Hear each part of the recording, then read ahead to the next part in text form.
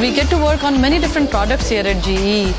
India, with its huge population, has growing energy needs, and with that, it's putting a lot of pressure on the power plants in India. Technologies that we are developing will help these power plant owners to have a better understanding of their power plants, so they can schedule the maintenance better, so they don't have outages. I do research on electrical machines. We are developing smart algorithms which will be able to detect incipient failures in electrical systems. Come up with compact, reliable, highly efficient power conversion units. When we interface these units to the grid, they should operate in a stable manner, improving the efficiency of the entire power conversion chain. The goal of our research is basically to enhance life and performance of GE equipment.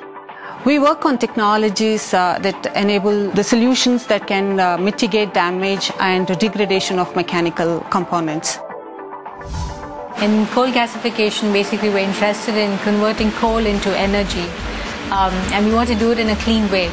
And this is better than the conventional pulverized coal systems because you now have the facility to clean up the gases before you send it to the turbine for combustion.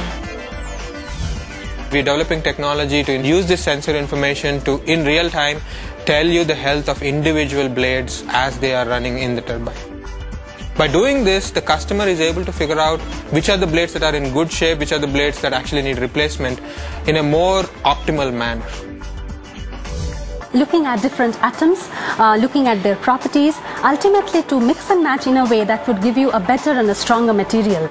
It will be applied for making turbines which are more efficient, jet engines that are faster.